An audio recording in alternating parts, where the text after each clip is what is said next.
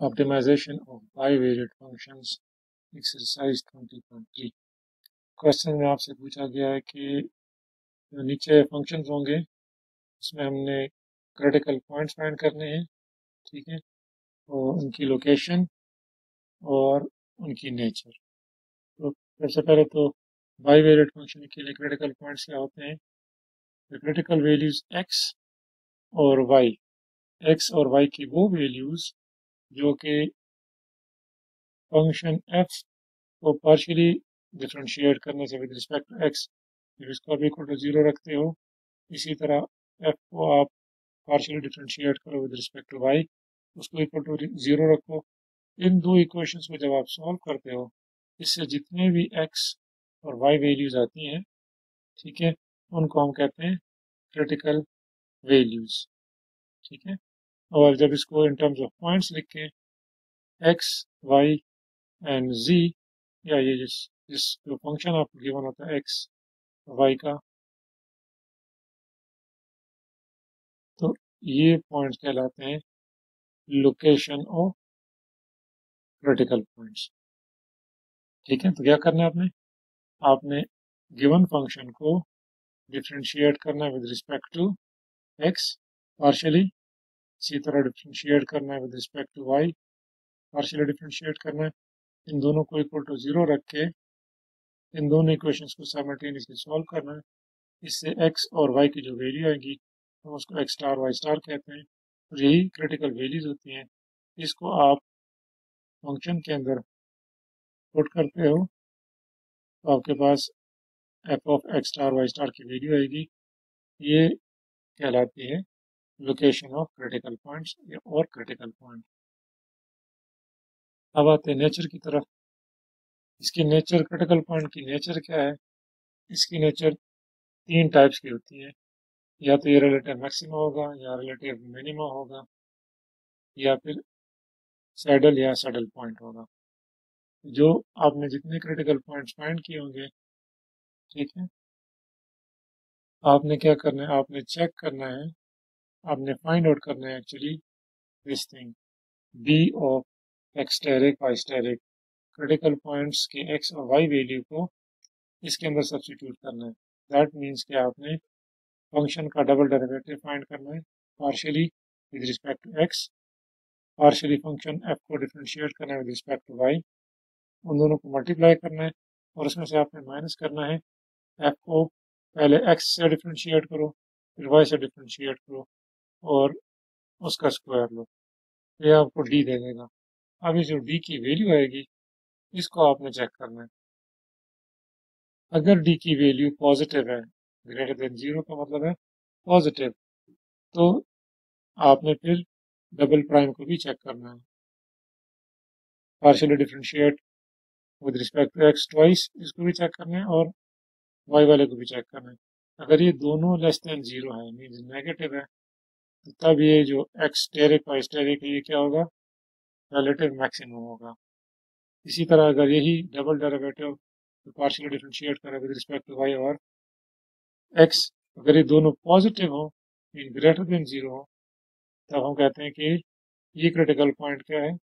Relative minimum है। और अगर आपका जो डी आपने कैलकुलेट किया अगर वो नेगेटिव आता है, लेस देन 0, तो हम इस क्रिटिकल पॉइंट को कहते हैं सैडल पॉइंट।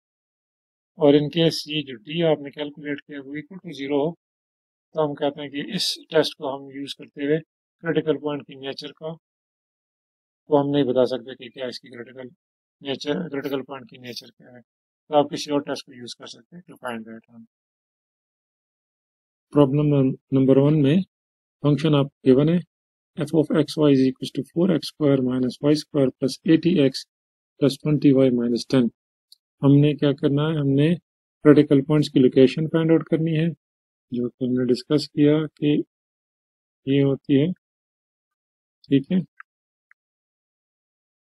जिसमें से एक्सटेरिक और वाइस्टेरिक जो है वो हम क्या करते हैं, पार्शियली डिफरेंशिएट करें जब फंक्शन इस एफ को विद रिस्पेक्ट टू एक्स, तो इसका मतलब है कि वाई कांस्टेंट होगा, तो ये आ जाएगा 2 पावर फ्रंट पे आ जाएगी, पावर में से एक माइनस कर देते हैं, y कांस्टेंट है उसका 0 आ जाएगा, और 80x का डिफ्रेंशिएट करेंगे तो 1 आ जाएगा, ये भी 0 और कांस्टेंट का भी 0।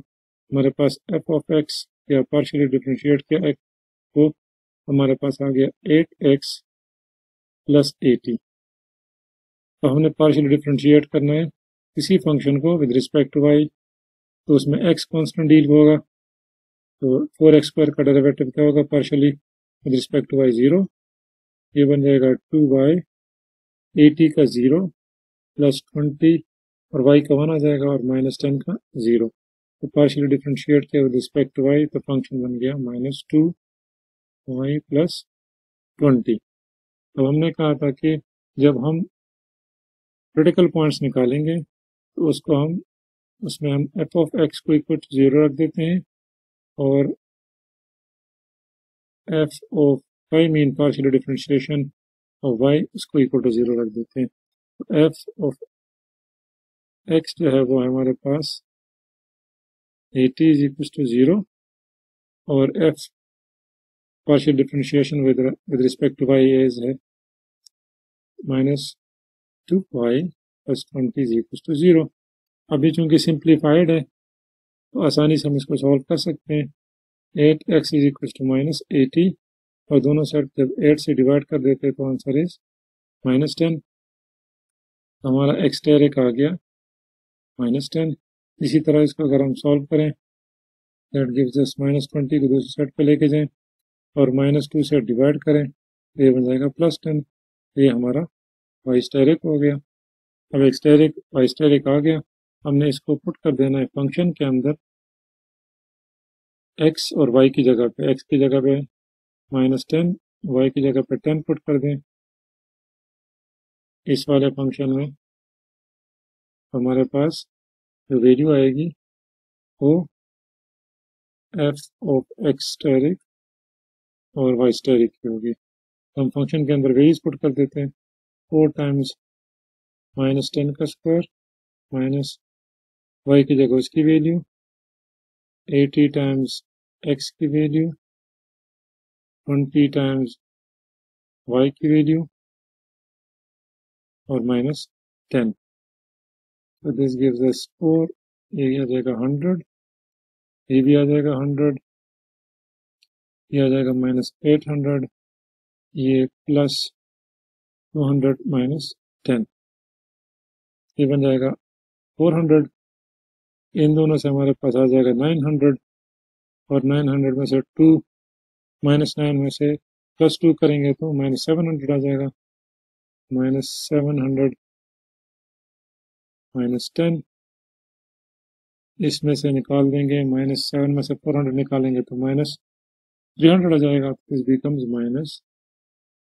-310। जो हमारा लोकेशन ऑफ क्रिटिकल पॉइंट्स है जिसको हमने रिप्रेजेंट किया है एक्सटेरिक वाइस्टेरिक, f ऑफ एक्सटेरिक वाइस्टेरिक से वो है x की वैल्यू -10, y की वैल्यू 10 और इसकी वैल्यू -310। ये हमारे पास हो गई लोकेशन। अब हमने नेचर की बात करनी है, तो नेचर के लिए हमने कहा था कि हमने d ऑफ एक्सटेरिक और वाइस्टेरिक निकालना है, जो कि होता है कि f पार्शियली डिफरेंशिएट करें with respect to x twice, तो मल्टीप्लाई करें f को with respect to 2 times with respect to y differentiate करें, माइनस f को x और y के साथ डिफरेंशिएट करें पार्शियली और इसका स्क्वायर लें। इसके लिए हमें पहले तो f को दोबारा से with respect to x differentiate करना है। तो पहली दफ़ा डिफरेंशिएट किया था पार्शियली, वो था 8x प्लस 80, दोबारा विद रिस्पेक्ट टू x करेंगे तो आंसर क्या आएगा 8। इसी तरह विद रिस्पेक्ट टू y हम डिफरेंशिएट कर चुके हैं ऑलरेडी, -2y प्लस 20। इसको अगर हम दोबारा डिफरेंशिएट करें विद रिस्पेक्ट टू y तो आ जाएगा -2। इसी तरह हमें क्या चाहिए, f ऑफ xy भी चाहिए। विद रिस्पेक्ट टू x हम ऑलरेडी डिफरेंशिएट कर चुके हैं, इसको अब हम with respect to y differentiate कर देते हैं इसी चीज़ को। तो इसमें चूंकि y है ही नहीं तो क्या आ जाएगा 0। हमारे पास f एफ को 2 दफ़ा with respect to x partially differentiate किया वो भी है, 2 दफ़ा with respect to Y differentiate किया वो भी है, और 1 दफ़ा विद रिस्पेक्ट टू एक्स और फिर विद रिस्पेक्ट टू वाई किया वो भी है। तो ये तीनों वैल्यूज हमारे पास हैं, इसको फंक्शन में पुट कर देते हैं, हमारे पास डी आ जाएगा। एफ ऑफ एक्स ये हमारे पास है 8। अच्छा, इसमें एक और चीज़, इसमें तो चूँकि already x steric Y steric की ज़रूरत नहीं पड़ रही। अगर फर्ज करें यहाँ पे एक्स होता, ठीक है, तो फिर हमने इसके अंदर एक्स स्टेरिक के अंदर एक्स की जगह पे एक्स स्टेरिक की वैल्यू पुट कर देनी थी, ठीक है, क्योंकि यहाँ पे एक्स स्टेरिक और वाई स्टेरिक की ज़रूरत नहीं है, इसीलिए हम इसको ही ले लेते हैं। तो एफ ऑफ एक्स ये हमारा आएगा किस चीज़ के ऊपर, एक्स स्टेरिक और वाई स्टेरिक के ऊपर। इसी तरह ये भी एक्स स्टेरिक और वाई स्टेरिक के ऊपर होता है, और ये भी एक्स स्टेरिक और वाई स्टेरिक, जो कि यहाँ पे -10 और 10 है। तो इसका 8 आ गया। इसका हमारे पास आंसर क्या है, -2 है, माइनस इसका आंसर क्या है, 0 का स्क्वायर। So D is -16। अब रूल में है अगर डी लेस देन 0 हो, क्योंकि यहाँ पे -16 है विच इज लेस देन 0, तो हमने कहा कि ये जो क्रिटिकल पॉइंट है -10, 10 और -3, दिस वन, इसको हम कहते हैं सैडल पॉइंट।